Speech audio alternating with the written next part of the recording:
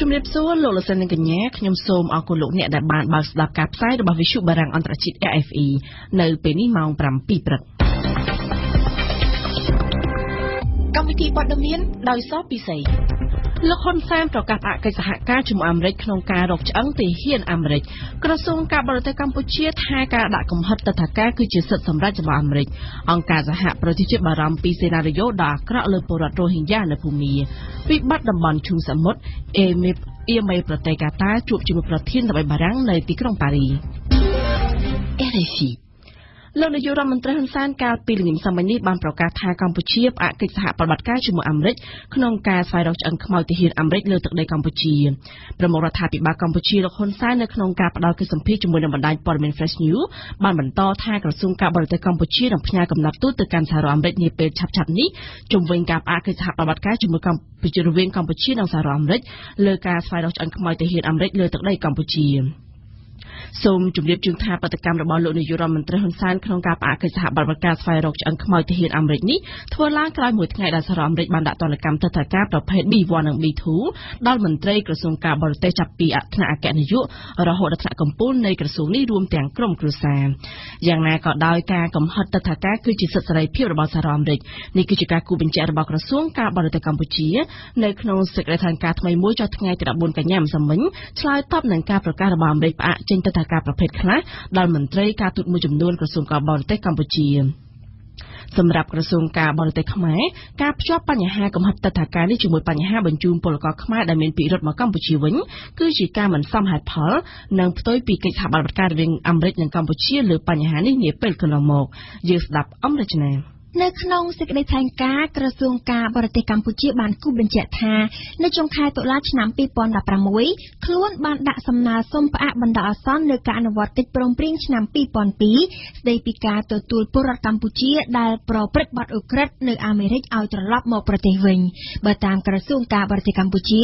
ការផ្អាកនោះធ្វើឡើងនៅក្នុងស្មារតីទុកពេលវេលាឲ្យភាគីទាំងសងខាងពិភាក្សាគ្នានឹងកែសម្រួលកិច្ចព្រមព្រៀងនោះឲ្យស្របទៅតាមទិដ្ឋភាពមនុស្សធម៌មេត្តាករុណាធម៌និងការគោរពសិទ្ធិមនុស្សដើម្បីបញ្ជៀសមិនឲ្យមានការបំបែកបំបាក់ក្រុមគ្រួសារឪពុកម្ដាយបងប្អូននិងការធ្វើសមាហរណកម្មរបស់ពលរដ្ឋខ្មែរដែលមានពិរុទ្ធចូលក្នុងសង្គមកម្ពុជាឲ្យបានសមស្របសំណើនោះមិនមានគោលបំណងលុបចោលកិច្ចព្រមព្រៀងឆ្នាំ2002រវាងកម្ពុជានិងអាមេរិកឡើយនេះបើតាមក្រសួងការបរទេសកម្ពុជាប៉ុន្តែនៅថ្ងៃទី22ខែសីហាថ្មីៗនេះស្ថានទូតអាមេរិកនៅទីក្រុងភ្នំពេញបានឆ្លើយតបមកភាគីកម្ពុជាវិញដោយលុបចោលទាំងអស់នៅចំណុចពាក់ព័ន្ធទៅនឹងទិដ្ឋភាពមនុស្សធម៌មេត្តាករុណាធម៌និងការគោរពសិទ្ធិមនុស្សប៉ុន្តែភាគីកម្ពុជាបានគូបញ្ជាក់ទៅវិញនៅថ្ងៃទី31ខែសីហាអំពីការត្រៀមខ្លួនបញ្ជូនប្រតិភូក្រសួងមហាផ្ទៃទៅសម្ភាសពលរដ្ឋចំនួន26នាក់ដែលអាមេរិកប្រុងនឹងបញ្ជូនមកខ្មែរបន្តទៀតបើតាមក្រសួងការបរទេសកម្ពុជាមិនទាន់ទាំងទទួលបានការឆ្លើយតបពីអាមេរិកវិញផងបែរជាបានទទួលដំណឹងដ៏ភ្ញាក់ផ្អើលពីការផ្អាកផ្ដល់ទិដ្ឋាការខ្លះៗរបស់អាមេរិកដល់មន្ត្រីការទូតជាន់ខ្ពស់របស់កម្ពុជាទៅវិញហើយហេតុផលសម្រាប់ការផ្អាកផ្ដល់ទិដ្ឋាការនោះរឹតតែធ្វើឲ្យក្រសួងការបរទេសភ្ញាក់ផ្អើលទៅទៀតព្រោះថាកម្ពុជាមិនបានផ្ដាច់សហការមិនបានបដិសេធហើយក៏មិនបានពន្យាពេលដោយមិនសមហេតុផលក្នុងការទទួលពលរដ្ឋរបស់ខ្លួនដែលអាមេរិកបានសម្រេចបណ្តេញចេញនោះឡើយក្រសួងការបរទេសកម្ពុជាអះអាងពីការត្រៀមខ្លួនរបស់ខ្លួនក្នុងការទទួលយកពលរដ្ឋខ្មែរដែលអាមេរិកបណ្តេញចេញនិងខិតខំធ្វើអ្វីៗគ្រប់បែបយ៉ាងទាំងអស់ដើម្បីឲ្យពួកគេធ្វើសមាហរណកម្មក្នុងសង្គមជាតិដោយជោគជ័យនិងចាប់ផ្ដើមជីវិតថ្មីប្រកបដោយភាពសមរម្យនិងថ្លៃថ្នូរបំផុតសូមជម្រាបជូនថាចាប់តាំងពីចុះកិច្ចព្រមព្រៀងរួមគ្នានៅឆ្នាំ2002អាមេរិកបានបញ្ជូនពលរដ្ឋខ្មែរដែលបានអនុវត្តទោសរួចមកកម្ពុជាវិញចំនួនជាង500នាក់ក្នុងចំណោមនោះពលរដ្ឋខ្មែរអាមេរិកប្រមាណ20នាក់បានស្លាប់បាត់បង់ជីវិតភាគច្រើនដោយសារតែជំងឺនិង4នាក់ផ្សេងទៀតស្លាប់ដោយសារតែការធ្វើអត្តឃាតដោយសារតែមិនអាចធ្វើសមាហរណកម្មរស់នៅក្នុងសង្គមកម្ពុជាបាន ប្រតិកម្មជំវិញការដាក់ទណ្ឌកម្មទិដ្ឋាការរបស់អាមេរិកក៏មានផងដែរពីលោកហ៊ុនម៉ាណែតកូនប្រុសច្បងលោកនាយករដ្ឋមន្ត្រីហ៊ុនសែនលោកហ៊ុនម៉ាណែតបានបញ្ចេញប្រតិកម្មជាលើកដំបូងទៅនឹងទណ្ឌកម្មរបស់អាមេរិកមកលើកម្ពុជានេះថាយើងជួយខ្មែរសោះបាយជាអាមេរិកកាំងដាក់ទណ្ឌកម្មលើយើងទៅវិញលោកហ៊ុនម៉ាណែតបានបញ្ចេញសារប្រតិកម្មនេះនៅលើ Facebook របស់លោកដែលថាការដែលកម្ពុជាមិនទទួលយកនិរទេសជនដើមកំណត់ខ្មែរនៅអាមេរិកត្រឡប់មកកាន់កម្ពុជាវិញនោះគឺធ្វើទៅតាមសំណុំពររបស់ពួកគេដែលមិនចង់រស់នៅឃ្លាតឆ្ងាយពីគ្រួសាររបស់ពួកគេនៅសហរដ្ឋអាមេរិកពួកគេបាននិយាយថាបរដ្ឋាភិបាលកម្ពុជាមិនទទួលយកនោះសហរដ្ឋអាមេរិកក៏នឹងមិនអាចបញ្ជូនពួកគេឲ្យត្រឡប់មកកាន់ប្រទេសកម្ពុជាវិញបានទេសូមបញ្ជាក់ថាកត្រឹមខែកុម្ភៈឆ្នាំ2017សហរដ្ឋអាមេរិកបានបញ្ជូនពលករខ្មែរជាង500នាក់ឲ្យត្រឡប់មកកាន់ប្រទេសកម្ពុជាវិញនៅថ្ងៃទី14កញ្ញាម្សិលមិញនេះអ្នកនាំពាក្យក្រសួងការបរទេសកម្ពុជាបានចេញសេចក្តីថ្លែងការណ៍មួយដែលបានសម្ដែងការខកចិត្តចំពោះសេចក្តីថ្លែងការណ៍របស់ឧត្តមស្នងការសិទ្ធិមនុស្សអង្គការសហប្រជាជាតិស្តីពីវិធានការផ្ទៃក្នុងរបស់កម្ពុជានាពេលថ្មីៗនេះសេចក្តីថ្លែងការណ៍របស់អ្នកនាំពាក្យក្រសួងការបរទេសកម្ពុជាបានចាត់ទុកសេចក្តីថ្លែងការណ៍ដែលធ្វើឡើងដោយឧត្តមស្នងការសិទ្ធិមនុស្សអង្គការសហប្រជាជាតិនៅក្នុងសម័យប្រជុំលើកទី36នៃក្រុមប្រឹក្សាសិទ្ធិមនុស្សកាលពីថ្ងៃទី11កញ្ញានោះថាមិនយល់ពីសភាពការពិតនៅកម្ពុជាបើទោះបីជាមានការបញ្យល់ជាច្រើនលើកច្រើនសារក៏ដោយអ្នកនាំពាក្យក្រសួងការបរទេសកម្ពុជាបានលើកឡើងថាឧត្តមស្នងការសិទ្ធិមនុស្សអង្គការសហប្រជាជាតិគួរតែធ្វើការបំភ្លឺនៅក្នុងសេចក្តីថ្លែងការណ៍របស់ខ្លួនថាតើផ្អែកលើមូលដ្ឋានអ្វីដែលបុគ្គលប្រព្រឹត្តទង្វើក្បត់ជាតិនិងសន្តិភាពជាមួយបរទេសអង្គការក្រៅរដ្ឋាភិបាលដែលធ្វើសកម្មភាពតាមអំពើចិត្តដែលមិនមានច្បាប់អនុញ្ញាតនិងសារព័ត៌មានដែលមិនបានបង្ពន្ធអាចកិច្ចពីការពង្រឹងការអនុវត្តច្បាប់សេចក្តីថ្លែងការណ៍បន្តទៀតថាសិទ្ធិនយោបាយនិងសិទ្ធិស៊ីវិលសេរីភាពសារព័ត៌មានសេរីភាពនៃការជួបជុំនិងការបញ្ចេញមតិគឺត្រូវបានធានាយ៉ាងពេញលេញនៅកម្ពុជា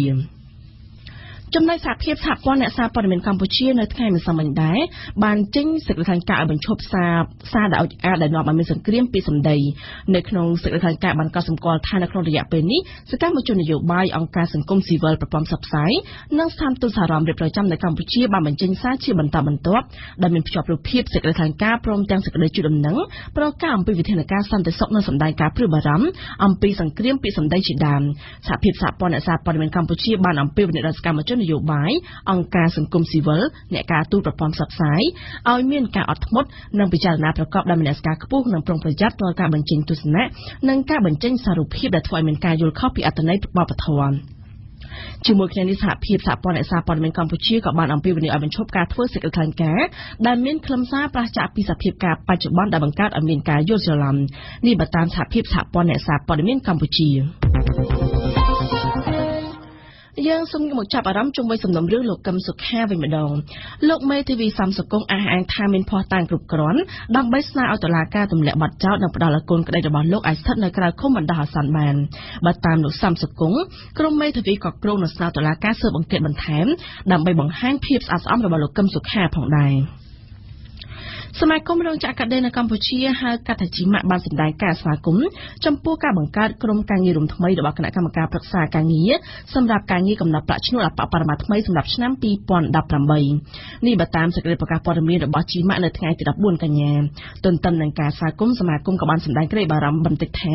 ការកើនឡើងខ្លាំងនៃប្រាក់ឈ្នួលក្នុងរយៈកាលប្រមាណឆ្នាំចុងក្រោយនេះនឹងប៉ះពាល់សមត្ថភាពប្រកួតប្រជែងខណៈប្រាក់ចំណេញនៃឧស្សាហកម្មនេះកាន់តែមានចំនួនតិចទៅតុលាការខេត្តកោះកុងកាលពីថ្ងៃទី13កញ្ញាបានសម្រេចឃុំខ្លួនសកម្មជនចលនាមេដាធម្មជាតិចំនួន2នាក់ដាក់ពន្ធនាគារដោយចាប់ប្រកាន់ចំនួន2បទល្មើសទី1ញុះញង់ឲ្យប្រព្រឹត្តបទឧក្រិដ្ឋជាអាតនិងទី2ធ្វើឲ្យប៉ះពាល់ដល់សិទ្ធិខាងរូបភាពនៃបុគ្គល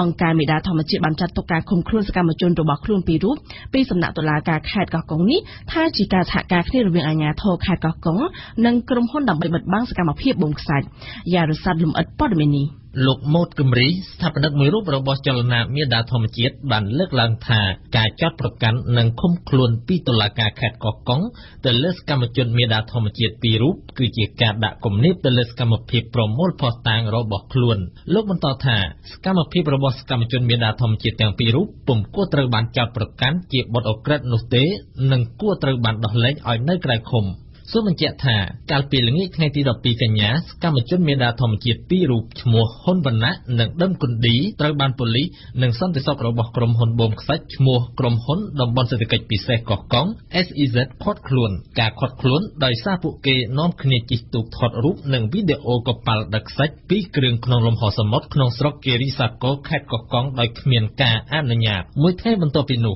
ពលគឺនៅថ្ងៃទី13កញ្ញាតុលាការខេត្តកោះកុងបានចាត់អ្នកទាំងពីរពីបទប៉ះពាល់ដល់សិទ្ធិខាងថតរូបនៃបុគ្គលនិងបទញុះញង់ឲ្យប្រព្រឹត្តបទឧក្រិដ្ឋនៅថ្ងៃទី13កញ្ញាដដែលតុលាការបានសម្រេចឃុំខ្លួនសកម្មជនទាំងពីរនាក់ដាក់ពន្ធនាគារខេត្តកោះកុងបណ្ដោះអាសន្នចំពោះការចោទប្រកាន់និងឃុំខ្លួនសកម្មជនអង្គការមេដាធម្មជាតិនេះមន្ត្រីសម្របសម្រួលអង្គការលីកាដូប្រចាំខេត្តកោះកុងលោកអិនគង់ជាតិបានចាត់ទុកថាជាចេតនាគំរាមកំហែងនិងបង្អាក់ដល់ចលនាមេដាធម្មជាតិដែលតែងតែធ្វើសកម្មភាពនិងប្រមូលព័ត៌មានអំពីការធ្វើអាជីវកម្មខ្សាច់ក្នុងខេត្តកោះកុងសូមជម្រាបជូនថា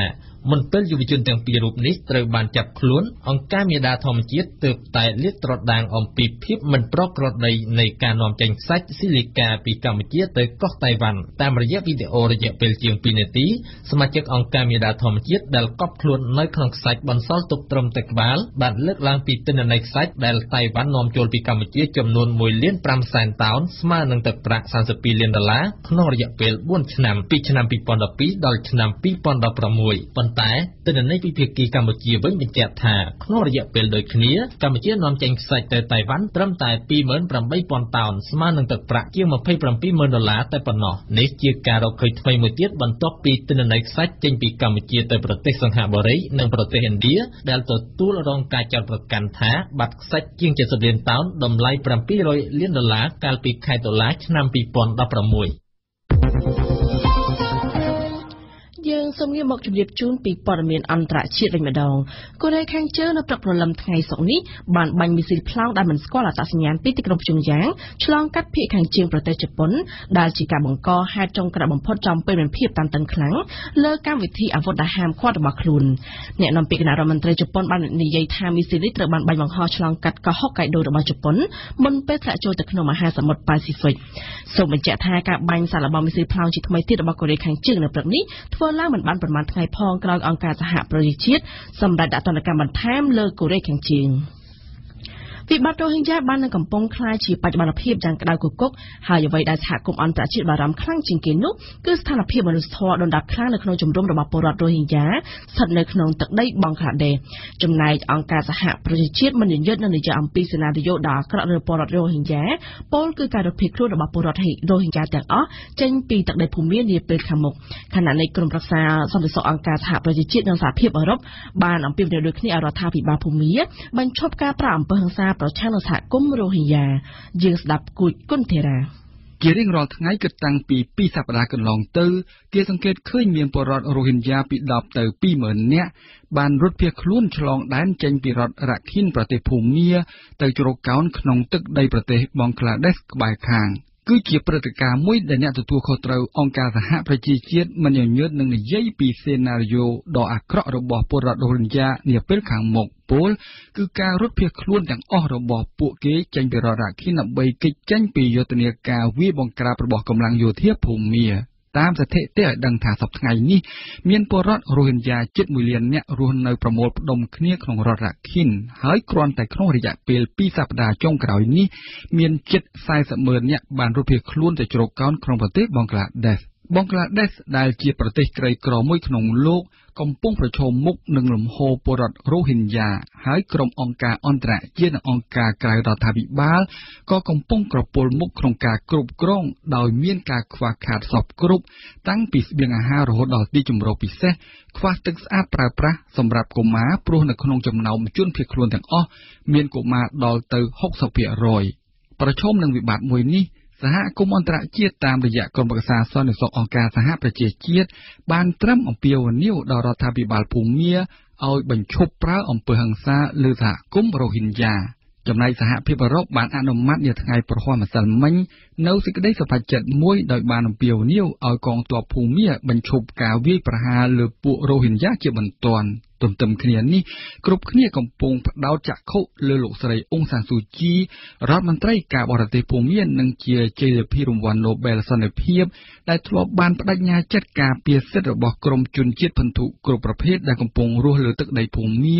រាប់ទាំងពួករ៉ូហិញយ៉ាផងបន្ទាប់ពីបានបិទមាត់មិននិយាយស្ដីមកលោកស្រីសន្យានឹងចេញមុខបញ្យល់បកស្រាយលើរឿងរ៉ូហិញយ៉ានេះនាថ្ងៃទី19កញ្ញាសប្តាហ៍ក្រោយលោកអេមីប្រមុខរដ្ឋាភិបាលកាតានឹងទៅជួបលោកអេម៉ានូអែលម៉ាក្រុងប្រធានាធិបតីបារាំងនៅទីក្រុងប៉ារីសនៅថ្ងៃសុក្រទី15កញ្ញានេះតាមការរំពឹងទុកជំនួបនេះនឹងផ្ដោតសំខាន់ដល់ការរិះរកមធ្យោបាយក្នុងការដោះស្រាយវិបត្តិនៅតំបន់ឈូសមុទ្រពាក់បន្ទាប់ពីកាតាត្រូវបានប្រទេសជិតខាងដឹកនាំដោយអារ៉ាប៊ីសាអូឌីតដាក់ទណ្ឌកម្មនិងផ្ដាច់ចំណងការទូតយើងស្ដាប់មុំពិសីឆ្លៀតពេលមុននឹងធ្វើដំណើរទៅចូលរួមមហាសន្និបាតនៃអង្គការសហប្រជាជាតិហើយបន្ទាប់ពីបានជួបជាមួយនឹងលោកប្រធានាធិបតីទូគីលោកអេមៀតាមីមប៊ែនហាម៉េតអាល់ថានីប្រមុខរដ្ឋាភិបាលរបស់កាតាត្រូវបានលោកប្រធានាធិបតីបារាំងអេម៉ានូអែលម៉ាក្រុងអញ្ជើញឲ្យចូលជួបនៅទីក្រុងប៉ារីនៅព្រឹកថ្ងៃសុក្រទី15កញ្ញានេះយោងតាមប្រភពពីវិមានអេលីសេបារាំងបានឲ្យដឹងថាជំនួបនេះគឺជាឱកាសឲ្យថ្នាក់ដឹកនាំទាំងពីរបាននិយាយគ្នាអំពីវិបត្តិការទូតរវាងកាតានិងប្រទេសផ្សេងទៀតក្នុងតំបន់ដែលដឹកនាំដោយអារ៉ាប៊ីសាអូឌីតលោកប្រធានាធិបតីបារាំងមានការព្រួយបារម្ភជាពិសេសជុំវិញបញ្ហានេះបើតាមប្រភពដដែលបញ្ជាក់ថាសម្រាប់លោកប្រធានាធិបតីម៉ាក្រុងគឺបារាំងចាត់ទុកកាតាក៏ដូចជាប្រទេសផ្សេងទៀតក្នុងតំបន់ឈូងសមុទ្រប៉ែកក្នុងនាមជាមិត្តនិងជាដៃគូដូចគ្នាហើយបារាំងមានជំហរតែមួយគត់គឺសូមឲ្យប្រទេសទាំងអស់យោគយល់គ្នាចរចាគ្នាដើម្បីដោះស្រាយវិបត្តិនេះក្នុងន័យនេះរដ្ឋាភិបាលបារាំងសូមគាំទ្រនៅកិច្ចប្រឹងប្រែងធ្វើជាអាជ្ញាកណ្ដាលរបស់រដ្ឋាភិបាលកូវេតក្រៅពីបញ្ហាវិបត្តិនៅតំបន់ឈូងសមុទ្រប៉ែកលោកប្រធានាធិបតីម៉ាក្រុងក៏មានបំណងនិយាយជាមួយនឹងលោកអេមីរបស់កាតាទាក់ទិនទៅនឹងសំណុំរឿងទប់ស្កាត់បណ្ដាញហិរញ្ញវត្ថុជួយក្រុមជីហាតភេរវកម្មព្រមទាំងមធ្យោបាយនានាដើម្បីពង្រឹងចំណងសេដ្ឋកិច្ចរវាងបារាំងនិងកាតា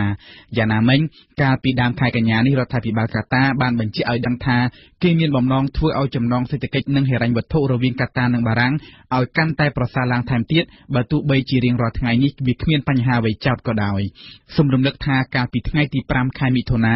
អារ៉ាប៊ីសាអូឌីតបានដឹកនាំប្រទេសអារ៉ាប់4ផ្សេងទៀតឲ្យផ្ដាច់ចំណងការទូតបិទព្រំដែនជាមួយកាតាដោយចោទថាកាតាបានគាំទ្រចិញ្ចឹមក្រុមភេរវកម្មហើយថាកាតាមានទំនោរគាំទ្រប្រទេសអ៊ីរ៉ង់ថ្មីបើត្រូវប្រទេសក្បែរខាងឡោមព័ទ្ធចោទប្រកាន់3ខែមកនេះកាតាបានខិតខំព្យាយាមបង្ហាញថាប្រទេសខ្លួននៅតែមានទំនាក់ទំនងល្អជាមួយប្រទេសលោកខាងលិចដដែលរហូតមកទល់ពេលនេះវិបត្តិនេះនៅមិនទាន់មានដំណោះស្រាយនៅឡើយថ្មីបើមានការអំពាវនាវឲ្យមានការជួបប្រជុំចរចាគ្នារវាងប្រទេសសាមីលោកប្រធានាធិបតីម៉ាក្រុងក៏ធ្លាប់បានទូរស័ព្ទទៅនិយាយបញ្ចុះបញ្ចូលព្រះអង្គម្ចាស់ទីយាតអារ៉ាប៊ីសាអូឌីតដែរកាលពីដើមខែសីហាកន្លងមកនេះនៅថ្ងៃប្រហ័សទី14កញ្ញាកងទ័ពរុស្ស៊ីដោយមានការសហការពីកងទ័ពប៊ីយេឡូរុស្ស៊ីផងនោះបានបើកការធ្វើសមយុទ្ធយោធានៅតាមព្រំដែនជាប់ប្រទេសលីទុយអានីនិងប្រទេសប៉ូឡូញសមយុទ្ធយោធាដែលរុស្ស៊ីអះអាងថាជាសមយុទ្ធត្រៀមការពីខ្លួនប៉ុណ្ណោះក៏ប៉ុន្តែសម្រាប់ប្រទេសសមាជិកអង្គការអូតាំងមួយចំនួនសមយុទ្ធយោធាដែលធ្វើឡើងនៅក្បែរព្រំដែនសហភាពអឺរ៉ុបនេះមានលក្ខណៈជាការគំរាមបង្ហាញកម្លាំងពីសំណាក់រុស្ស៊ីមកលើប្រទេសរបស់ពួកគេជាងនេះទៅទៀតតួលេខពិតប្រាកដនៃចំនួនអ្នកដែលធ្វើប្រតិបត្តិការក្នុងសមយុទ្ធនេះគឺលើសពីអ្វីដែលកងទ័ពរុស្ស៊ីបានប្រកាសមកពិសេសជូនព័ត៌មាននេះកងទ័ពរុស្ស៊ីបានដាក់ឈ្មោះសមយុទ្ធយោធានេះថា Zapad 2017ដែលប្រែមកថាទិសខាងលិចឆ្នាំ2017ទិសខាងលិចគឺគេដឹងច្បាស់ថាសំដៅទៅលើប្រទេសនៅលោកខាងលិចដែលជាសមាជិកអង្គការអូតុងនិងសហភាពអឺរ៉ុបនេះតែម្ដងបើតាមការប្រកាសរបស់ក្រសួងការពារជាតិរុស្ស៊ីសមយុទ្ធយោធាដែលចាប់ផ្ដើមធ្វើចាប់ពីថ្ងៃទី14កញ្ញាក្នុងទឹកដីប៊ីយេឡូរុស្ស៊ីនៅក្បែរព្រំដែនប៉ូឡូញនិងលីទុយអានីនេះនឹងមានរយៈពេល1សប្ដាហ៍ហើយត្រូវប្រើកម្លាំងប្រមាណជា 12700 នាក់នៅក្នុងលិខិតប្រកាសរបស់ក្រសួងការពារជាតិរុស្ស៊ីបានបញ្ជាក់ថាសមយុទ្ធយោធានេះមានលក្ខណៈជាសមយុទ្ធយោធាត្រៀមការពារខ្លួនតែប៉ុណ្ណោះហើយមិនមែនជាសមយុទ្ធត្រៀមវាយប្រហារឈ្លានពានប្រទេសណាមួយឡើយរុស្ស៊ីតែងតែធ្វើសមយុទ្ធយោធាប្រភេទនេះជារឿយៗនៅតាមតំបន់ផ្សេងៗទូទាំងប្រទេសហើយឆ្នាំនេះសមយុទ្ធយោធានេះត្រូវប្រព្រឹត្តធ្វើទៅនៅក្នុងដែនដីប្រទេសប៊ីយេឡូរុស្ស៊ីតំបន់កាលីនីនក្រាដនិងតំបន់មួយចំនួននៅភាគខាងជើងរុស្ស៊ីតែយ៉ាងណាក៏ដោយសម្រាប់ប្រទេសមួយចំនួនដូចជាលីទុយអានី លេតូនីអេស្តូនីនិងប៉ូឡូញជាដើមគេមិនអាចលាក់បាំងការព្រួយបារម្ភរបស់គេបានទេចំពោះមុខការចល័តទ័ពធ្វើសម្ពយុទ្ធយោធារបស់រុស្ស៊ីបែបនេះបទពិសោធន៍នៅអ៊ុយក្រែននិងតំបន់គ្រីមេបានធ្វើឲ្យប្រទេសទាំងនេះខ្លាចក្រែងមានការចូលលុកលុយពីសំណាក់កងទ័ពរុស្ស៊ីដោយឡែកលីទុយអានីនិងអេស្តូនីបានលើកឡើងថាក្នុងសម្ពយុទ្ធយោធាដ៏ធំបែបនេះគេមិនជឿថាកងទ័ពរុស្ស៊ីប្រើមនុស្សតែជាង 10000 នាក់នោះទេគេសង្ស័យថារុស្ស៊ីបានបន្លំតួលេខដែលចំនួនពិតប្រាកដអាចប្រហែលជាលើសពី 100,000 នាក់ផងយ៉ាងណាមិញលោកប្រធានអង្គការអូតុងបានលើកឡើងថាសម្ពយុទ្ធយោធារុស្ស៊ីនេះមិនទាន់ជាការគំរាមទាន់ហន់ណាស់ណាទេតែយ៉ាងណាអូតុងសោកស្ដាយដែលរុស្ស៊ីពុំមានដំណាភាពច្បាស់លាស់ទាក់ទិនទៅនឹងចំនួនមនុស្សចូលរួមសម្ពយុទ្ធយោធានេះហើយវាក៏មិនមែនជាលើកទី1ដែរដែលកងទ័ពរុស្ស៊ីបន្លំតួលេខស្ដីពីចំនួនកងទ័ពរបស់ខ្លួនដោយឡែកលោក Alexandre Got អ្នកវិភាគឯករាជ្យផ្នែកកងទ័ពម្នាក់បានលើកឡើងថាគ្មាននរណាជឿទេថាមានមនុស្សតែជាង 10000 នាក់សម្ពយុទ្ធយោធាទ្រង់ទ្រាយធំយ៉ាងនេះអាចត្រូវប្រើមនុស្សគ្រប់ជំនាញរាប់ទាំងកងទ័ពថ្មើរជើងក្រុមឆ្លប់សម្ងាត់កងកម្លាំងសេនាជាតិអាវុធហត្ថនិងក្រុមសង្គ្រោះផងនោះគឺចំនួនមនុស្សសរុបអាចឡើងលើសពី 100,000 នាក់បានយ៉ាងងាយ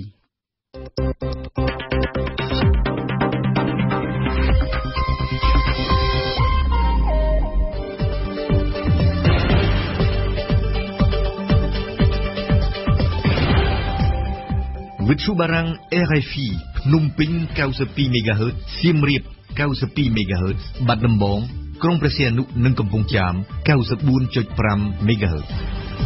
លោកអ្នកនាងកំពុងស្ដាប់កម្មវិធីព័ត៌មានរបស់វិទ្យុបារាំងអន្តរជាតិ RFI ជាបន្តលោកអ្នកនាងបានស្ដាប់ដំបូងគឺជានាទីព្រឹត្តិការណ៍កម្ពុជាប្រចាំថ្ងៃរបស់អមរិជណាដែលនៅលើកឡើងអំពីសង្គមស៊ីវិលថាការបញ្ជូនពលរដ្ឋខ្មែរពីអាមេរិកវិញគួរតែធ្វើឡើងតាមគោលការណ៍ស្ម័គ្រចិត្តក្រោយមកគឺជានាទីទស្សនៈព្រឹត្តិការណ៍ពិភពលោកដែលកៅជាយ៉ាលើកឡើងអំពីលំហាត់សឹករុស្ស៊ីបេឡារុសក្រោមផ្នែកមន្ទិលពីខាងអូតុង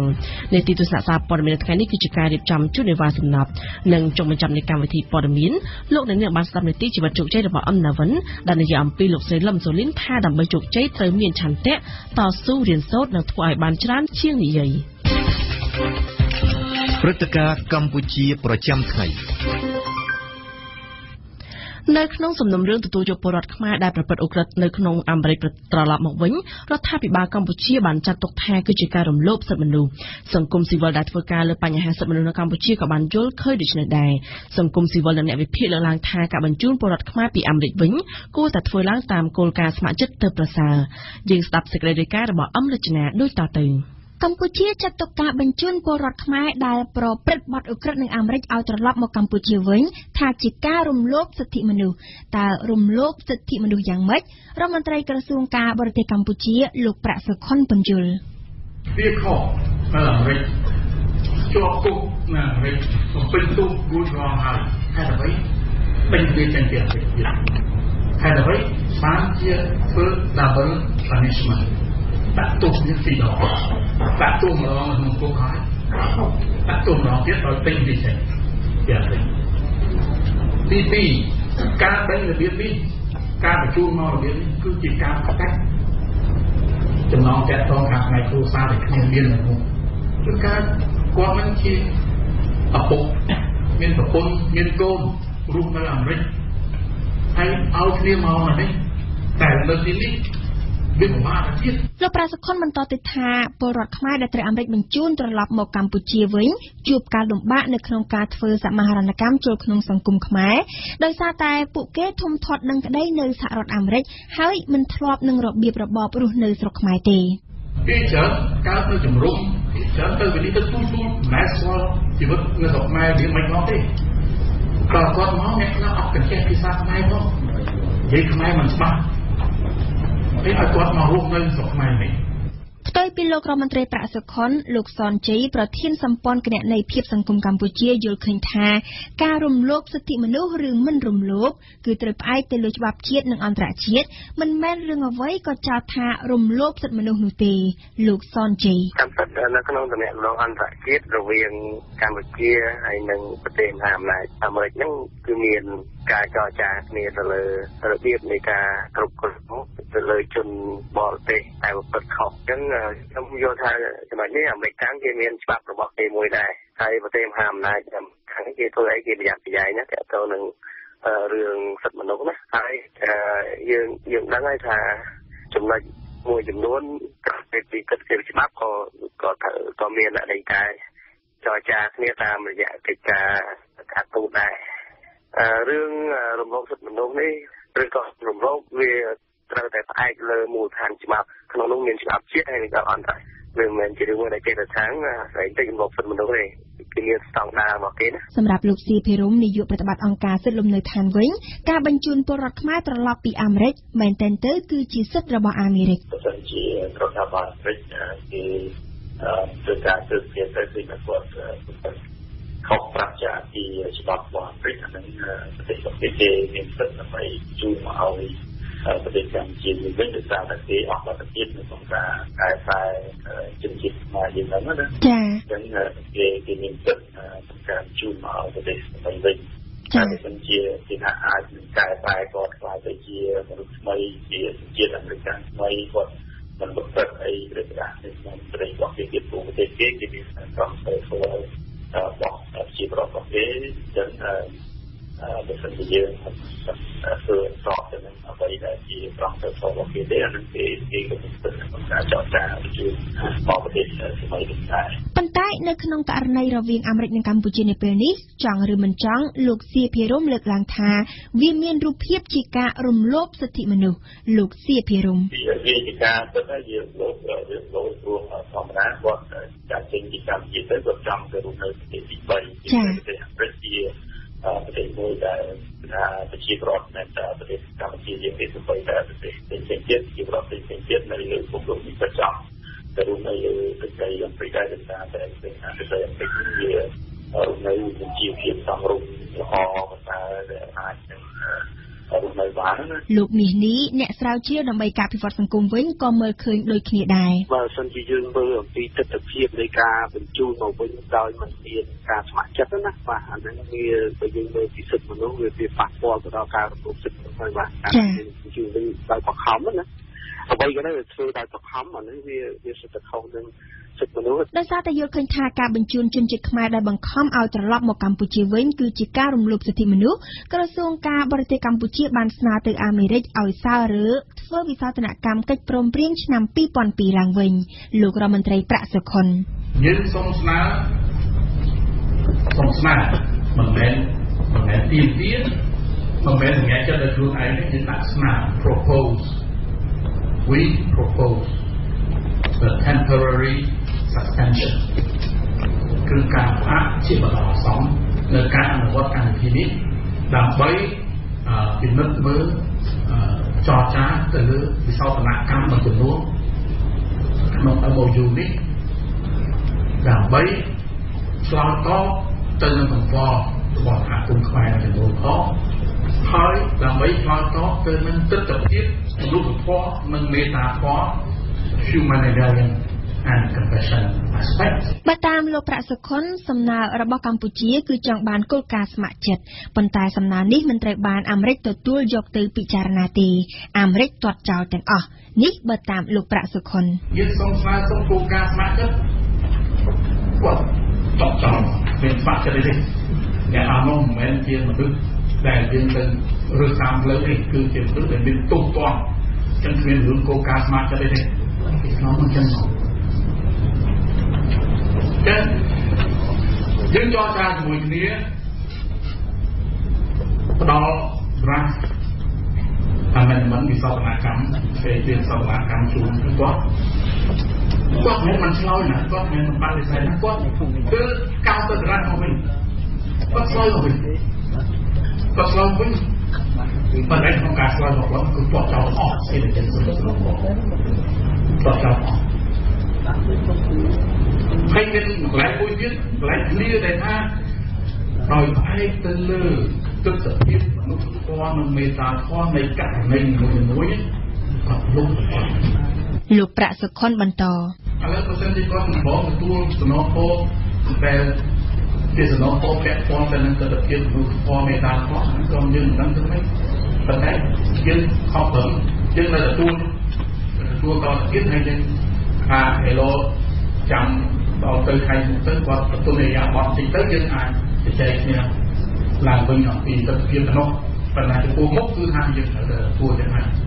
ក ការសម្រេចទទួលយកពលរដ្ឋខ្មែរដែលប្រព្រឹត្តកំហុសនៅអាមេរិកឲ្យត្រឡប់មករស់នៅកម្ពុជាវិញត្រូវបានលោកសនជ័យស្វាគមន៍វាមានហេតុផលអីណាមួយដែលយើងត្រូវបដិសេធទេនៅក្រៅតែពីការទទួលយកគឺការទំនុកបំរុងក្នុងនាមជារដ្ឋាភិបាលមួយទៅលើជនជាតិដើមកំណើតរបស់ខ្លួនហើយកន្លងមកខ្ញុំក៏បានដឹងរឿងខ្លះទាក់ទងនឹងការរស់នៅរបស់ប្រជាជនខ្មែរឬក៏ជនជាតិខ្មែរដែលត្រូវបណ្ដេញចេញមកពីអាមេរិកហ្នឹងគឺពួកគេមកនៅស្រុកខ្មែរនេះជួបការលំបាកច្រើនដោយសារតែពួកគេនឹងជាប្រជាជនដែលរដ្ឋគេនោះអស់ជំរឿននៅក្នុងការស្នាក់ឲ្យរស់នៅទីនោះណាអញ្ចឹងគេត្រូវបញ្ជូនមកវិញអញ្ចឹងទស្សនវិជ្ជាបែបនេះយើងកុំឲ្យពួកគាត់ខ្លាយទៅជាជនរងគ្រោះមកជាន់ទៀតចំណែកលោកបណ្ឌិតមាសនេះវិញយល់មួយបែបផ្សេងបើតាមលោកមាសនេះប្រសិនបើគ្មានជំរឿសទេច្បាស់ណាស់ថាកម្ពុជាត្រូវតែទទួលយកពលរដ្ឋខ្មែរឲ្យត្រឡប់មកវិញប៉ុន្តែយ៉ាងណាក៏ដោយលោកចង់ឲ្យរដ្ឋាភិបាលខ្មែរនិងអាមេរិកពិភាក្សាគ្នាធ្វើយ៉ាងណាស្វែងរកការស្ម័គ្រចិត្តពីអ្នកទាំងនោះជៀសវាងការបញ្ជូនមកដោយបង្ខំសូម្បីតែការបញ្ជូនជនភៀសខ្លួនពីអូស្ត្រាលីមកក៏យើងប្រកាន់នៅភាពមួយគឺការបញ្ជូនមកទៅនឹងឯកស្ម័គ្រចិត្តនឹងអាចចាប់បញ្ជូនដាក់ខ្នោះនៅនឹងឯកបញ្ជូនមកវិញបានទេបាទនេះវាជាការចិត្តគូមួយអំពីរឿងសិទ្ធិមនុស្សសម្រាប់ពិភពលោកជាសិទ្ធិមនុស្សជាសកលមកបាទសម្រាប់លោកមាសនេះខណៈដែលទំនាក់ទំនងរវាងកម្ពុជានិងអាមេរិកកំពុងតែឡើងកម្ដៅបើកម្ពុជាចង់រកដំណោះស្រាយក្នុងរឿងនេះក្រសួងការបរទេសកម្ពុជាគួរតែបន្ទន់អរិយាប័ត្រការទូតបន្តិចព្រោះកម្ពុជាគ្មានសម្ពាធអ្វីដាក់ទៅលើអាមេរិកដើម្បីឲ្យអាមេរិកធ្វើតាមខ្លួននោះឡើយយើងដូចជាមិនមានលទ្ធភាពស្អីដែលត្រូវយកទៅដាក់ចំចាគេទៅគឺយើងមានតែប្រើគេថាភាសាការទូតនៅតំណែងការទូតដើម្បីជជែកគ្នាក្នុងរឿងនេះណាការទូតគេការឌីលគេមិនមែនជាដំណោះស្រាយសម្រាប់ការទូតទេបាទជួនឃើញរដ្ឋាភិបាលយើងជួនកាលពាក្យពេចន៍ដែលយើងប្រើទៅឲ្យជានឹងដូចជាពេចន៍ខ្លះវាហាក់ដូចជាមិនវាថាខ្វះការសមរម្យក៏បានវាថាពាក្យដែលយើងប្រើវាមិនមែនជាពាក្យការទូតទេយើងច្រើនតែវាយសម្រុកទៅជាពីរបៀបវាចាញ់ខ្យាល់ខ្លាំងពេកអញ្ចឹងទៅវាពាក្យខ្លះយើងពិបាកស្ដាប់ដែរណាចា៎តែខ្ញុំគិតថាមានតែការចរចាផ្នែកការទូតទេបានយើងអាចទៅដោះស្រាយរឿងហ្នឹងបានបន្ថែមពីការស្ដាប់វិទ្យុលោកអ្នកនាងអាចចូលទៅអានឬស្ដាប់ការផ្សាយឡើងវិញកម្មវិធីទាំងស្រុងរបស់វិទ្យុបារាំង RFI នៅក្នុងគេហទំព័រ www.khmer.rfi.fr ឬជាភាសាបារាំង www.khmer.rfi.fr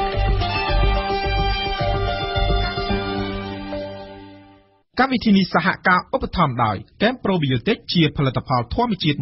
100% មានប្រសិទ្ធភាពខ្ពស់ដល់សុខភាពដូចជាជួយសម្រួលការរំលាយអាហារបំបាត់ stress ធ្វើឲ្យពិសាបាយបានសម្រានលក់ស្រួលនិងបំបាត់ការឈឺសន្លាក់ឆ្អឹង Camp Probiotic ជាផលិតផល PPM និង Conferel ហើយចែកចាយដោយក្រុមហ៊ុន DKSH សាកលវិទ្យាល័យឯកទេសនៃកម្ពុជា CUS សិក្សាដើម្បីគុណភាពសិក្សាដើម្បីសមត្ថភាពវិជ្ជាជីវៈសិក្សានៅ CUSស៊ីនវិញយូលេងកាហ្វេដោយម៉ាស៊ីន Probat ដែលមានតែមួយគត់នៅកម្ពុជាទំនាក់ទំនងទូរស័ព្ទលេខ010 816 222និង011 816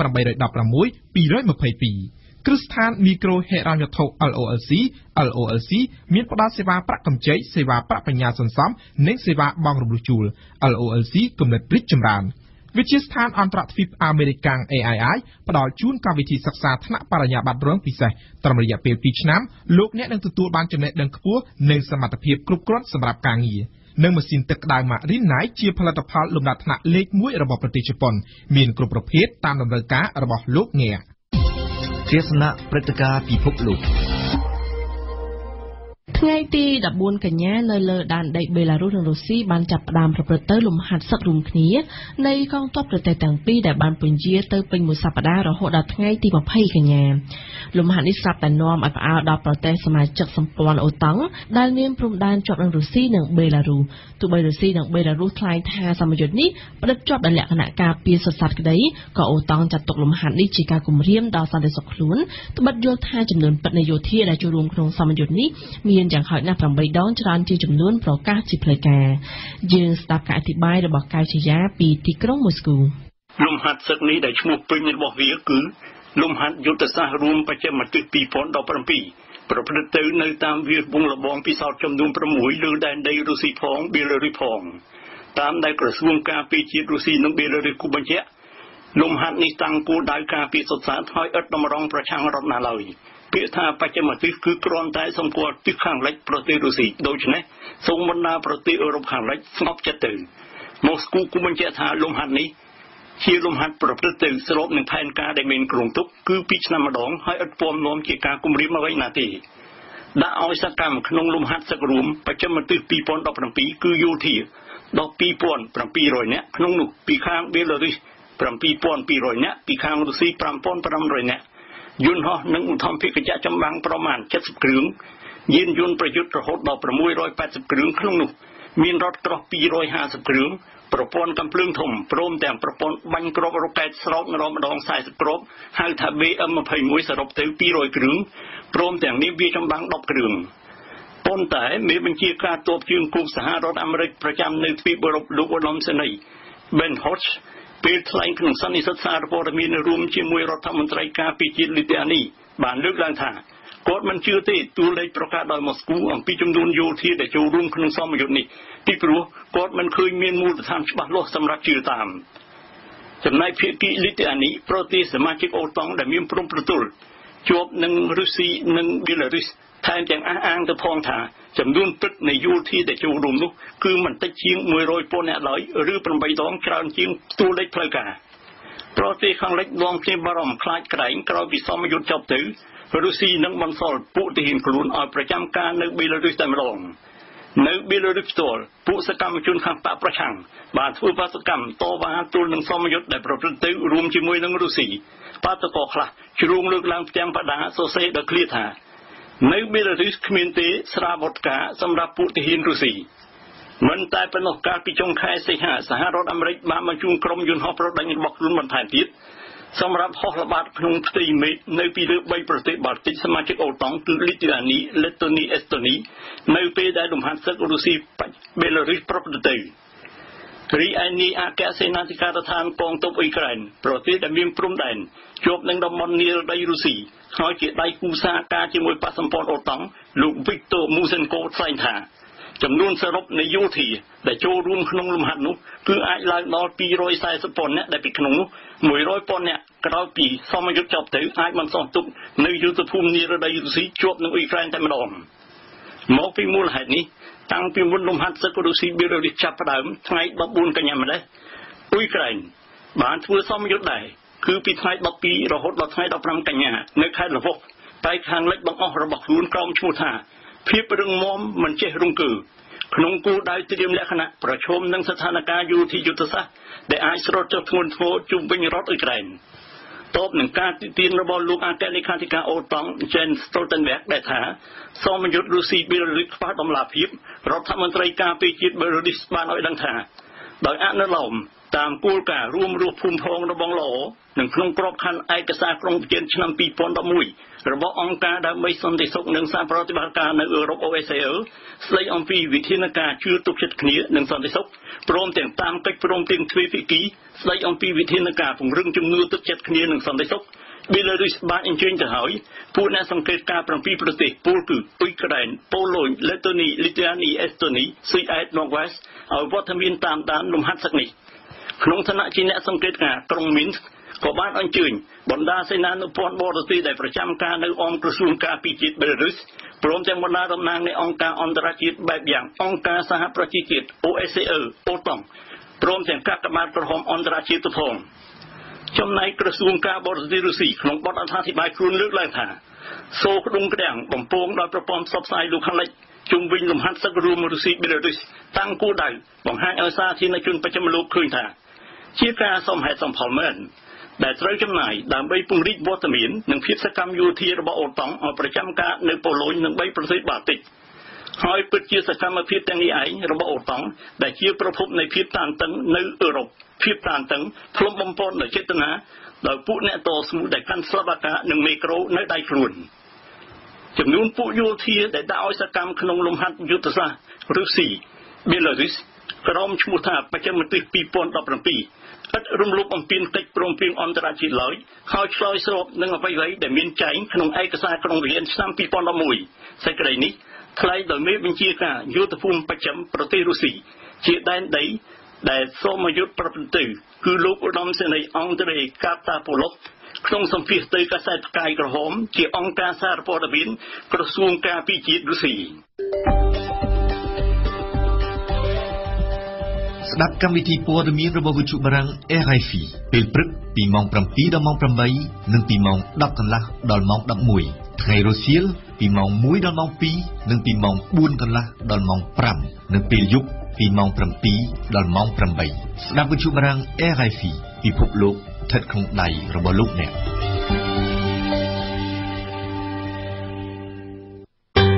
ទេសនាសារព័ត៌មានអត្ថបទកាសែតដែលបានបោះពុម្ពផ្សាយនៅថ្ងៃនេះនិយាយពីអ្វីខ្លះយើងស្ដាប់ការអធិប្បាយរបស់វ៉ាសំណប់ដូចតទៅប្រធានរឿងជះទឹកដាក់គ្នារវាងរដ្ឋាភិបាលកម្ពុជានិងសហរដ្ឋអាមេរិកត្រូវបានកាសែតកម្ពុជានៅថ្ងៃនេះបានបន្តចុះផ្សាយយ៉ាងព្រោងព្រាតនៅលើទំព័រមុខកម្ពុជាឆ្លើយតបទៅនឹងអាមេរិករឿងមិនផ្ដោតទស្សនការនេះគឺជាចំណងជើងសំខាន់របស់កាសែតរស្មីកម្ពុជានៅថ្ងៃនេះបើតាមកាសែតដែលស្និទ្ធនឹងរដ្ឋាភិបាលកម្ពុជាមួយនេះបានស្រង់ប្រភពពីរដ្ឋមន្ត្រីក្រសួងការបរទេសកម្ពុជាមកចុះផ្សាយចំពោះរឿងនេះថាក្រសួងទើបតែទទួលបានការជូនដំណឹងនេះជាផ្លូវការកាលពីថ្ងៃទី12កញ្ញាអំពីមូលហេតុនៃការសម្រេចផ្ដោតប្រភេទទស្សនការខ្លះដល់មន្ត្រីថ្នាក់ដឹកនាំនិងក្រុមគ្រួសារនៃក្រសួងការបរទេសដែលចាត់ទុកប្រទេសកម្ពុជាថាជាប្រទេសមិនសហការមិនយល់ព្រមឬពន្យាពេលនៃការធ្វើមាតុភូមិនិវត្តន៍នៃពលរដ្ឋដែលសហរដ្ឋអាមេរិកបានសម្រេចបណ្ដេញពលរដ្ឋទាំងនោះចេញពីទឹកដីសហរដ្ឋអាមេរិកតាមរយៈរស្មីកម្ពុជាក្រសួងការបរទេសកម្ពុជាបានហៅការកំហិតទិដ្ឋាការគឺជាសិទ្ធិរបស់រដ្ឋាភិបាលសហរដ្ឋអាមេរិកក៏ប៉ុន្តែការផ្សារភ្ជាប់បញ្ហាមិនផ្ដោតទិដ្ឋាការនេះជាមួយនឹងបញ្ហាបញ្ជូនពលរដ្ឋខ្មែរដែលមានពីរត់ត្រឡប់មកកម្ពុជាវិញគឺជាការមិនសមហេតុផលនិងផ្ទុយពីកិច្ចសហប្រតិបត្តិការល្អប្រសើររវាងសហរដ្ឋអាមេរិកនិងកម្ពុជាលើបញ្ហានេះរស្មីកម្ពុជាក៏បានបន្ថែមការចុះផ្សាយលើប្រធានរឿងនេះដោយបានស្រង់សម្ដីកូនប្រុសរបស់លោកនាយករដ្ឋមន្ត្រីហ៊ុនសែនគឺលោកហ៊ុនម៉ាណែតនៅលើទំព័រមុខដែលថាយើងជួយខ្មែរតែគេដាក់ទណ្ឌកម្មយើងចំណែកកាសែតកម្ពុជាថ្មីឯនោះវិញហាក់ពុំសូវបានឲ្យតម្លៃទៅលើរឿងនេះជារឿងសំខាន់របស់ខ្លួននៅថ្ងៃនេះទេកម្ពុជាថ្មីបានដាក់ចំណងជើងតូចលើរឿងនេះនៅលើទំព័រមុខដែរតែមើលសឹងតែមិនចង់ឃើញថារដ្ឋមន្ត្រីការបរទេសកម្ពុជាពន្យល់ពីការដាក់ទណ្ឌកម្មផ្នែកវីសារបស់សហរដ្ឋអាមេរិកបើតាមសំណេររបស់កម្ពុជាថ្មីលោកទេសរដ្ឋមន្ត្រីប្រាក់សុខុនរដ្ឋមន្ត្រីក្រសួងការបរទេសកម្ពុជាបានបញ្យល់អំពីបញ្ហាមួយចំនួនទាក់ទងដល់ការដាក់ទណ្ឌកម្មផ្នែកវីសាមកលើកម្ពុជាជាពិសេសសម្ដៅលើមន្ត្រីជាន់ខ្ពស់ក្រសួងការបរទេសហើយដើមហេតុគឺដោយសារតែកម្ពុជាមិនសហការមើលពន្យាពេលក្នុងការទទួលយកនៅជនជាតិរបស់ខ្លួនពីសហរដ្ឋអាមេរិកលោកប្រាក់សុខុនបានលើកឡើងនៅក្នុងកាសែតកម្ពុជាថ្មីនេះថាកន្លងមកកម្ពុជាបានចុះអនុសារណៈជាមួយសហរដ្ឋអាមេរិកទាក់ទងនឹងបញ្ហានេះហើយកម្ពុជាក៏បានទទួលយកប្រជាពលរដ្ឋដែលទទួលទោសទណ្ឌរួចប្រមាណជា566នាក់នៅក្នុងរយៈពេល10ឆ្នាំមកនេះកន្លងមកកម្ពុជាក៏ទទួលយកជាហូហែមិនដែលខាននោះទេតែលោករដ្ឋមន្ត្រីបានហៅសកម្មភាពរបស់សហរដ្ឋអាមេរិកទីថាហាក់ដូចជាអយុត្តិធម៌ពេកពីព្រោះកម្ពុជាបានស្នើសុំឲ្យផ្អាកជាបណ្ដោះអាសន្ននៅការបញ្ជូនពលរដ្ឋកម្ពុជាត្រឡប់មកវិញនេះដើម្បីពិនិត្យមើលអនុស្សរណៈនិងចរចាទៅលើវិសោធនកម្មមួយចំនួនដើម្បីឆ្លើយតបទៅនឹងក្តីកង្វល់របស់សហគមន៍ខ្មែរមួយចំនួននិងដើម្បីឆ្លើយតបទៅនឹងទស្សនវិជ្ជាមនុស្សធម៌និងមេត្តាធម៌ទាក់ទងទៅនឹងពលរដ្ឋខ្មែរដែលត្រូវបានគេបញ្ជូនមកវិញនោះចំណែកឯកាសែតខ្មែរថាមក៏បានចុះផ្សាយលើប្រធានរឿងនេះគឺជារឿងសំខាន់នៅថ្ងៃនេះដែរខ្មែរថាមបានចុះផ្សាយរូបភាពមួយកំណាត់មុខរបស់បុរសម្នាក់ដែលដៃទាំងពីររបស់គាត់ពោពេញទៅដោយស្នាមចាក់សាក់បើតាមខ្មែរថាមនេះគឺជាអតីតឧក្រិដ្ឋជនខ្មែរដែលត្រូវបានអាមេរិកបញ្ជូនត្រឡប់មកកាន់ប្រទេសកម្ពុជាវិញតែថាបុរសម្នាក់នេះហាក់មានសំណាងជាងគេបើប្រៀបធៀបនឹងពលរដ្ឋខ្មែរដែលបញ្ជូនត្រឡប់មកវិញមួយចំនួនទៀតដែលខ្លះបានបន្តជាប់ពន្ធនាគារនៅក្នុងប្រទេសកម្ពុជានិងខ្លះទៀតបានសម្លាប់ខ្លួនឯងក្រោយពីការបញ្ជូនពីអាមេរិកមកដល់ទឹកដីកម្ពុជានាយករដ្ឋមន្ត្រីបញ្ចប់ការបញ្ជូនអធិធិធតបទៅនឹងការផ្អាកទិដ្ឋាការនេះបើតាមការចុះផ្សាយរបស់កាសែតភ្នំពេញប៉ុស្តិ៍បើតាមកាសែតពីរភាសានេះបានចុះផ្សាយថាចំណាត់ការដោយបណ្ដោះអាសន្ននេះគឺបានធ្វើឡើងតែមួយថ្ងៃប៉ុណ្ណោះបន្ទាប់ពីសហរដ្ឋអាមេរិកបានដាក់ការហាម5លើការផ្ដោតទិដ្ឋាការមួយចំនួនសម្រាប់មន្ត្រីក្រសួងការបរទេសជាន់ខ្ពស់កម្ពុជាពីសំណាក់រដ្ឋាភិបាលអាមេរិក ការជួនេះនឹងធ្វើឡើងរហូតតតែទំនាក់ទំនងរវាងកម្ពុជានិងអាមេរិកបានប្រសើរឡើងវិញនេះបើតាមការចុះផ្សាយរបស់កាសែតភ្នំពេញប៉ុស្តិ៍ដែលស្រង់ប្រសាសន៍របស់លោកនាយករដ្ឋមន្ត្រីហ៊ុនសែនបើតាមកាសែតភ្នំពេញប៉ុស្តិ៍លោកនាយករដ្ឋមន្ត្រីហ៊ុនសែនក៏បានចាប់ប្រកាន់សហរដ្ឋអាមេរិកថាបានរៀបចំផែនការផ្ដួលរំលំរដ្ឋាភិបាលកម្ពុជាផងដែរក្រៅពីប្រធានរឿងចេះទឹកដាក់គ្នារវាងកម្ពុជានិងអាមេរិកនេះកាសែតនៅក្នុងប្រទេសកម្ពុជានៅថ្ងៃនេះក៏បានចុះផ្សាយពីប្រធានរឿងនយោបាយនៅកម្ពុជាផងដែរសភាសហភាពអឺរ៉ុបទាមទារឲ្យដោះលែងលោកកឹមសុខាជាបន្ទាន់នេះបើតាមកាសែតភ្នំពេញប៉ុស្តិ៍ដែលបានចុះផ្សាយពីរឿងនេះជាមួយនឹងរូបភាពរបស់សមាជិកសភាអឺរ៉ុបដែលលាយឡំជាមួយនឹងសមាជិកសភាគណៈបក្សសង្គ្រោះជាតិជាច្រើននាក់បានឈរលើកបដាសរសេរជាភាសាអង់គ្លេសថា Free កឹមសុខាដែលមានន័យថាសូមដោះលែងលោកកឹមសុខាក្រៅពីប្រធានរឿងនេះភ្នំពេញប៉ុស្តិ៍ក៏បានចុះផ្សាយដែរអំពីមន្ត្រីកោជបថាអ្នកចុះឈ្មោះតិចមិនមែនមកពីរឿងនយោបាយមេធាវីលោកកឹមសុខាចោទមន្ត្រីគុកដាក់កាមេរ៉ាលួចស្ដាប់រឿងសួរកូនក្តីលើរឿងប្រជាកម្មវិញកាសែតកម្ពុជាថ្មីនៅថ្ងៃនេះបានដាក់ចំណងជើងធំៗនៅលើទំព័រមុខថាទំហំប្រជាកម្មកម្ពុជានិងថៃមានចំនួន$5,551 លានអាមេរិកនៅក្នុងឆ្នាំ2016ពលគឺកើន0.6% នេះបើតាមកម្ពុជាថ្មី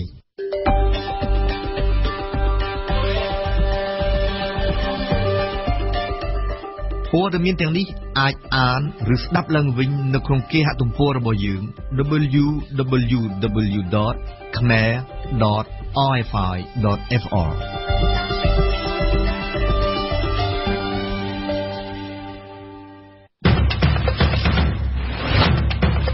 ជីវិតជោគជ័យ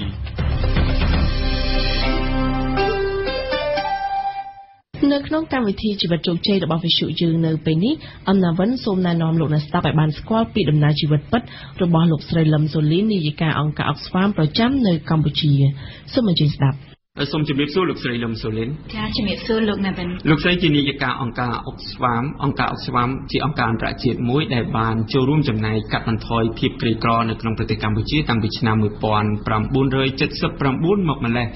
ដោយឡែកសម្រាប់លោកស្រីវិញលោកស្រីទើបតែមានកំណើតនៅក្នុងឆ្នាំ1980នោះទេលោកស្រីកើតនៅក្នុងរាជធានីភ្នំពេញនេះដោយមានឪពុកជាវិជ្ជបណ្ឌិតចំណែកអ្នកម្ដាយពីដំបូងជាស្ត្រីមេផ្ទះតែជាអកុសលលោកស្រីមិនបានឃើញមុខឪពុកនោះឡើយត្បិតអីពួកពលពតបានសម្លាប់លោកឪពុករបស់លោកស្រីនៅមុនពេលដែលលោកស្រីបានកើតមកម្លេះជាដំបូងនេះខ្ញុំបាទចង់ដឹងថាក្នុងនាមជាស្ត្រីមេម៉ាយអ្នកម្ដាយរបស់លោកស្រីចិញ្ចឹមកូន5នាក់នៅក្រៅរបបប៉ុលពតដោយសារមុខរបរអ្វីទៅមុនជំនាន់ហ្នឹងគាត់ជាមេផ្ទះទេតែអញ្ចឹងតែដោយសារគាត់មានការចេះដឹងខ្លះអញ្ចឹងគាត់ចូលធ្វើការនៅក្រសួងប្រៃសណីហ្នឹងតាំងចិត្ត9ម៉េះតែអញ្ចឹងបងប្អូនខ្ញុំ5នាក់ហ្នឹងមានតែយាយជួយមើលបីបាច់ចិញ្ចឹមថែសារអញ្ចឹងទៅពីព្រោះម្ដាយខ្ញុំដូចតែស្ត្រីមេម៉ាយជំនាន់ហ្នឹងទាំងអស់ត្រូវធ្វើការក្រសួងផងធ្វើគ្រប់មុខដើម្បីចិញ្ចឹមកូនផងចិញ្ចឹមជីវិតក្រុមគ្រួសារទាំងអស់គ្នាហើយគាត់ត្រូវធ្វើការបន្ថែមទៀតខ្ញុំចាំជំនាន់ហ្នឹងគាត់មូលបរិយល្ងាចឡើងហ្នឹងប្រមូលកូនមូលបរិយគេហៅបរិយសុងអញ្ចឹងណាចាមូលបរិយមូលអីលក់ថែមទៀតដើម្បីយើងរកជីវភាពចំណូលបន្ថែមណាចាអញ្ចឹងខ្ញុំរស់នៅជាមួយយាយចាយាយខូចយូរហើយចាតែនៅជាមួយយាយច្រើនមែនទែនដែលបានយាយនឹងហើយដែលគាត់មានការគាត់ជាមនុស្សសាមញ្ញប៉ុន្តែមានការគិតវិភាគស៊ីជម្រៅពីសង្គមហើយគាត់តែងតែលើកឧទាហរណ៍ឲ្យមើលពីជ្រុងសង្គមនានាអំពីសាសនាអំពីការអនុវត្តសាសនាអំពីប្រពៃណីអំពីជីវភាពរស់នៅអំពីនយោបាយចាមិនខុសពីក្មេងដទៃទៀតនោះទេលោកស្រីបានចូលរៀននៅអាយុ6ឆ្នាំលោកស្រីបានរៀននៅសាលាអន្តរទេវីក៏ប៉ុន្តែនៅពេលដែលលោកស្រីរៀនដល់ថ្នាក់ទី5កាលនោះលោកស្រីចង់ក្លាយជាកសិករចិញ្ចឹមទាកាលហ្នឹងកូនក្មេងកើតនៅទីក្រុងណាចាហើយទៅយាយក៏ឲ្យថាបើចង់ចិញ្ចឹមទាចង់ចិញ្ចឹមប្រមាណខ្ញុំថាសុំ20ទាមកហើយសុំពណ៌សសុទ្ធទៀតកសិករខ្ញុំហ្នឹងណាចាហើយសុំទាសទាពណ៌សសុទ្ធទៀតដោយចិញ្ចឹមទាអត់ទាំងដឹងហើយល្ងងមែនទែនសូបបាយជាមួយសម្លហ្នឹងហុចយកទៅបញ្ចុកទា ដល់ចិត្តទៅចាចេះប្រមូលហើយក្រោយមកចាស់ប្រាប់ថាអត់ទេទាគេមិនឲ្យហ្នឹងទេវាយកចកយកបាយក្រៀមមានណាគេទៅចុកបាយដូចមនុស្សចុងក្រោយទាទាំងនោះត្រូវកណ្ដាលស៊ីទាំងអស់កណ្ដាលស៊ីទីអស់នេះជាអនុស្សាវរីយ៍ពីកុមារភាពមួយដែលលោកស្រីនៅចាំមិនភ្លេចនោះទេទូយ៉ាងណានៅឆ្នាំ1997លោកស្រីបានរៀនចំបាក់ឌុបហើយក៏បានចូលរៀននៅសាកលវិទ្យាល័យភូមិន្ទភ្នំពេញខាងសង្គមវិទ្យាព្រោះចង់ធ្វើអ្នកស្រាវជ្រាវសង្គមខុសពីនិស្សិតផ្សេងដែលកាលនោះគេគិតតែសិក្សាមួយមុខកាលនោះលោកស្រីរៀនផងធ្វើការផងពីព្រោះខ្ញុំដឹងថាកាលណាខ្ញុំរកប្រាក់ចំណូលសម្រាប់ខ្លួនឯងខ្ញុំមានកាលណាខ្ញុំមានសេរីភាពផ្នែកសេដ្ឋកិច្ចខ្ញុំមានសេរីភាពក្នុងការសម្រេចចិត្តអញ្ចឹងនៅក្នុងឆ្នាំ96 97ហ្នឹងពេលខ្ញុំចូលមហាវិទ្យាល័យភ្លាមហ្នឹងខ្ញុំរៀនមហាវិទ្យាល័យផងខ្ញុំធ្វើការឲ្យអង្គការសង្គមស៊ីវិលផងលើកទី1ហើយខ្ញុំធ្វើការឲ្យក្រុមហ៊ុនបរទេសមួយទៀតផងចឹងទាំង3នឹងដំណើរគ្នាចា៎ពេលយើងរៀនផងធ្វើការផងគឺល្អមែនទែនពីព្រោះវាជួយតម្រង់ឲ្យទិសយើងឲ្យយើងដឹងថាឲ្យយើងស្វែងយល់ថាទ្រឹស្ដីយ៉ាងម៉េចហើយការអនុវត្តនៅខាងក្រៅពិតប្រាកដនឹងវាយ៉ាងម៉េចលោកស្រីចប់ថ្នាក់បរិញ្ញាបត្រនៅក្នុងឆ្នាំ2000នៅពេលដែលខ្ញុំរៀនចប់ឆ្នាំ2000ហ្នឹងខ្ញុំក៏ចាប់ផ្ដើមធ្វើពេញម៉ោងជាមួយនឹងអង្គការដែលខ្ញុំបានធ្វើការជាមួយនោះជាអង្គការអភិរក្សធនធានធម្មជាតិមួយឈ្មោះ Save Cambodia Wildlife ហើយខ្ញុំធ្វើការដល់ឆ្នាំ2012ក៏ប្រធានការចំនួនហ្នឹងលោកស្រី Kit Whitney ហ្នឹងគាត់ក៏ត្រឡប់ទៅប្រទេសគាត់វិញប្រទេសអាមេរិកហើយទៅគេក៏ប្រកាសរើសប្រធានហើយនាងខ្ញុំហ្នឹងមិនដឹងជា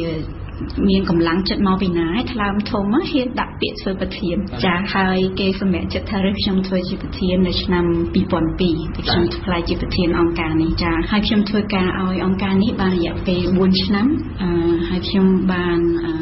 ពង្រីកវិសាលភាពអង្គការហ្នឹងបានធំទូលាយមែនទែន4ទៅ5ដងក្នុងរយៈពេល4ឆ្នាំហ្នឹងគួរហើយខ្ញុំក៏សម្រេចចិត្តថាដូចជាអស់មានអីដែលខ្ញុំត្រូវរៀនពីស្ថាប័នហ្នឹងទៀតហើយអញ្ចឹងដល់ពេលដែលត្រូវធ្វើដំណើរបន្តទៅមុខទៀតគឺលោកស្រីបានទៅបន្តការសិក្សានៅប្រទេសអង់គ្លេសខ្ញុំរៀនខាងអនុបណ្ឌិតខាងគោលនយោបាយហើយនិងបរិស្ថាននៅទីនោះលោកស្រីធ្វើការផងរៀនផងពីដំបូងលោកស្រីធ្វើការនៅក្នុងប្រទេសអង់គ្លេសបន្ទាប់មកលោកស្រីបានទៅធ្វើការនៅប្រទេសហ្វីលីពីននៅសហរដ្ឋអាមេរិកនិងនៅបណ្ដាប្រទេសមួយចំនួនទៀតនៅក្នុងតំបន់អាស៊ីយើងនេះរហូតដល់ឆ្នាំ2016ទើបលោកស្រីបានមកធ្វើជាប្រធានអង្គការ Oxfam ប្រចាំនៅកម្ពុជានេះពេលដែលខ្ញុំត្រឡប់មកប្រទេសខ្មែរវិញនៅឆ្នាំ2016នេះជាមួយអង្គការ Oxfam ហ្នឹងគឺខ្ញុំធ្វើការជាមួយ Oxfam នៅទីក្រុង Boston ចា៎ទៅរៀននៅប្រទេសជឿនលឿនមានការងារល្អនៅទីនោះហើយហេតុអីនៅឆ្នាំ2016ហ្នឹងលោកស្រីវិលមកកម្ពុជាវិញផ្ទះខ្ញុំនៅកម្ពុជាលោកចាក្រុមគ្រួសារនៅនេះម្ដាយខ្ញុំនៅនេះហើយកម្ពុជាជាដីកំណើតខ្ញុំត្រឡប់មកវិញខ្ញុំចង់ធ្វើការជាមួយ Oxfam នៅក្នុងតួនាទីនេះបច្ចុប្បន្ននេះដោយសារខ្ញុំសង្ឃឹមទៅលើអនាគតរបស់ប្រទេសកម្ពុជាយើងខ្ញុំជឿជាក់ហើយចូលរួម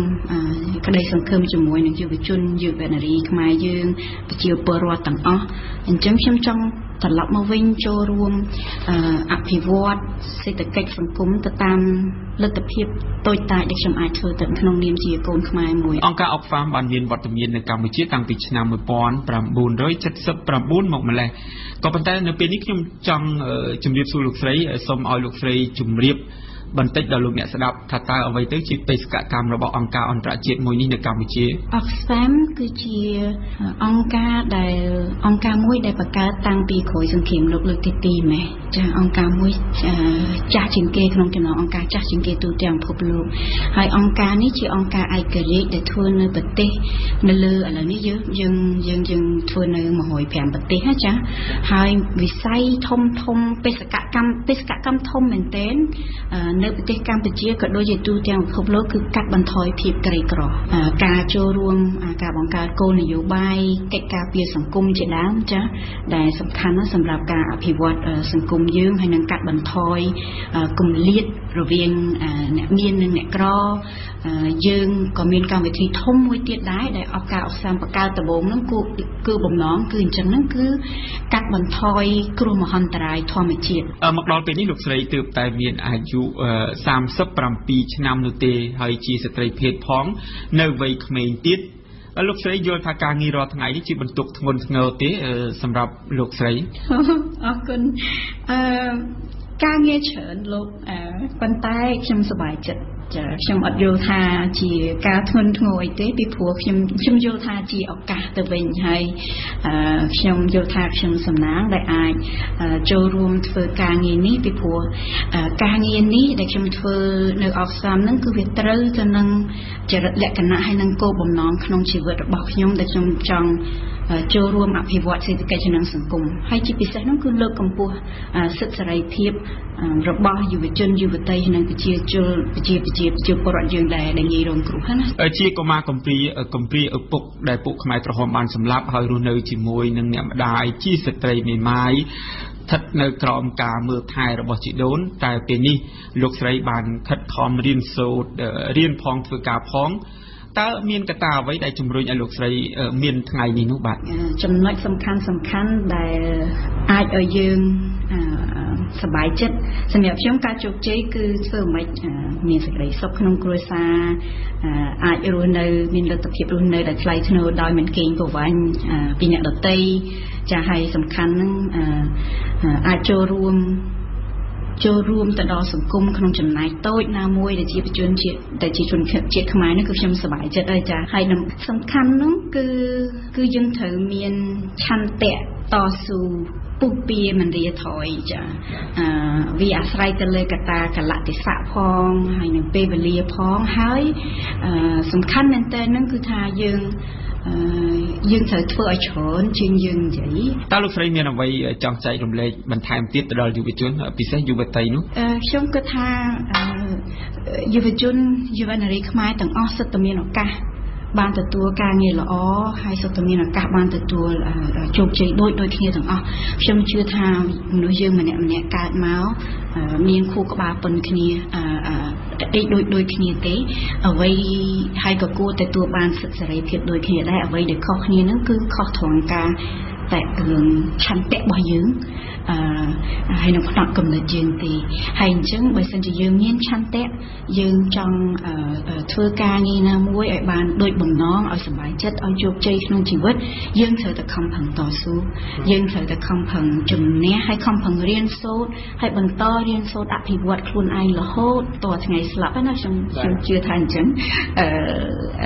អានឹងទើបតែយើងនៅតែបន្តរីកចម្រើនចា៎អរគុណលោកស្រីលឹមសូលីនដែលបានផ្ដល់បទសម្ភាសន៍ជាមួយវិទ្យុបារាំងអន្តរជាតិនៅក្នុងកម្មវិធីជីវិតជោគជ័យនាឱកាសនេះខ្ញុំសូមរំលឹកជូនលោកអ្នកស្ដាប់ថាលោកស្រីលឹមសូលីនជានាយិកាប្រចាំប្រទេសកម្ពុជារបស់អង្គការអុកស្វាមសូមជម្រាបលាហើយអរគុណលោកស្រី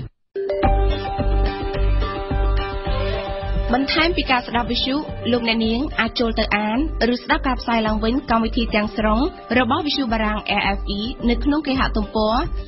www.khmer.rfi.fr ឬជាភាសាបារាំង www.khmer.rfi.fr